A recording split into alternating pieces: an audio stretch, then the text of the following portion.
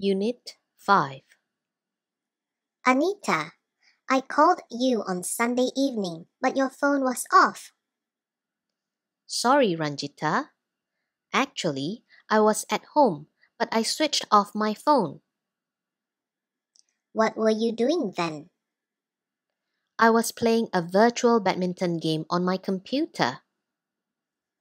Why didn't you go and play outside? Playing virtual badminton on the computer is just as interesting as playing badminton outdoors. You need to exercise to keep fit and breathe in fresh air to keep you healthy. That's what my parents say too. I'm going cycling. Would you like to join me? Sure, please wait. I'll wear my helmet, gloves, and pads like you. Sure.